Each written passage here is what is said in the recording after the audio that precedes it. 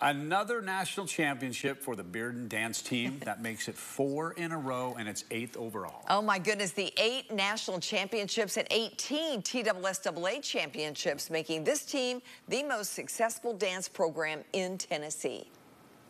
Turn it up. To the right now. To the left. Take it back now, y'all. Crisscross. Crisscross. Freeze. Everybody clap your hands. Clap, clap, clap, clap, clap your hands.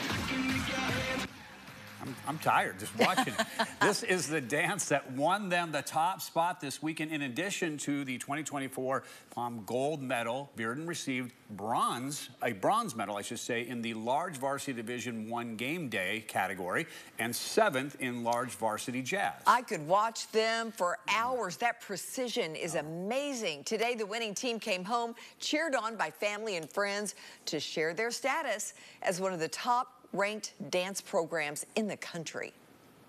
We had really good practices. We worked so hard at every single one. Our backstage practices right before we got on stage were great, and that's how we knew, like, we got this. We were so confident in ourselves and each other, and so we just got to go out there and have a good time.